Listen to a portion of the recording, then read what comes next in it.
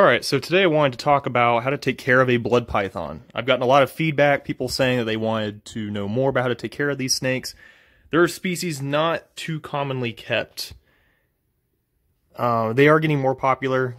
Every time I go to an expo, there's more and more of them being displayed and being sold. So they are becoming more popular as more people are understanding them and as there's more morphs than there's ever been before. And so to briefly go over the care of them, one thing you will notice about blood pythons is, and one of the reasons why I don't recommend them for beginners, is because they do have an attitude, especially when they're young. Mine is a captive bred female Malaysian red blood python, or Python brongers mai. They are known to be a little bit more temperamental. I have held some Borneos that are they're a lot tamer, and the red bloods seem to be more defensive. They don't like being taken out of their enclosures too much, and you have to do it on their terms. So they command a great deal of respect, and that's why I don't recommend them to beginners, because beginners need to be able to reach into the tank whenever they want and handle or take care of the snake.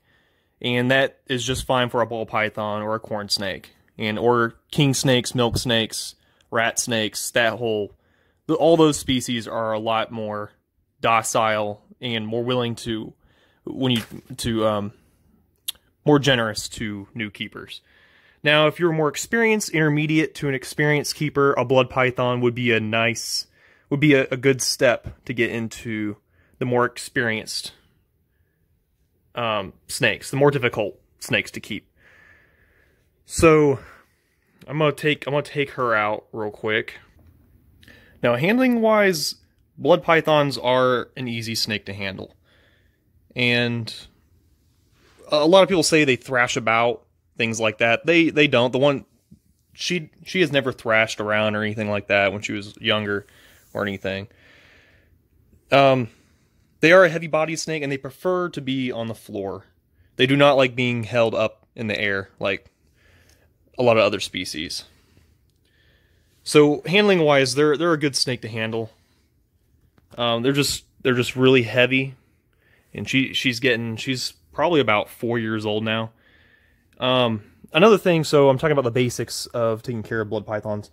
As far as feeding, I feed her every 2 weeks. When she was younger, I fed her once a week. I started her off on adult mice. She was able to eat adult mice when I got her. She was about, I think, 4 months old when I got her. And so now she's eating medium rats every 2 weeks. Okay, a lot of people, that's probably, to me, I think that's a little bit too much food. Every 2 weeks, because they get really good gas mileage on their food. They don't need a whole lot. So I can probably cut her back, but they don't eat that much food. These are very efficient snakes. They don't eat food like a Burmese python or a retic.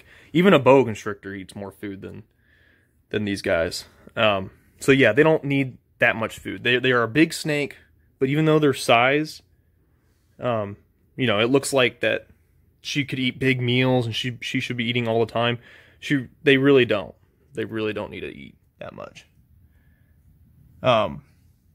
Another thing is size. Size-wise, she's about 4 feet long, maybe a little bit over. She's a big, impressive snake, but she's only 4 feet long. That's about as big as a corn snake, so they're really not that long. The only thing is their weight, and they're a much more impressive snake to handle than a corn snake. But size-wise, they're very manageable. But they're heavy size. They do require a decent sized enclosure, but not huge. She's in a bin at the moment. She keeps getting into her newspaper. I have kept her on newspaper pretty much her whole life, and I've never had any problems. You can keep them on anything you want. The problem with aspen or wood shaving type substrates is they do like to soak in the water bowl, and they will pull all that substrate into the water bowl. And that will get nasty really fast. That's another thing I highly recommend with blood pythons. She uses her water bowl all the time. Definitely, you need to have a water bowl that's big enough for the snake. That's very important. I would not skimp on that. She's a big snake. That water bowl can fit her whole body in there, and she's comfortable in there. So, yeah, substrate, you can keep it simple. Newspaper, they'll do just fine on newspaper. Now they are, for people who aren't used to handling snakes like this, they are a bit intimidating, but that's why I say they're best left to more intermediate to experienced keepers. Yeah, they are great snakes. She's tamed right down. You can see their patterns and stuff on her. I mean, they are just beautiful, beautiful snakes. So they are a rewarding species to keep. And, yeah, there's nothing really horrible I'd say about them, but they're definitely require their own set of care guidelines than a lot of other species. But she's doing great, and I hope you found this video resourceful. Maybe I convinced some of you guys to get a blood python in the near future. And yep, and I'll show some additional videos of my boa constrictor and stuff. All right, thanks. Bye.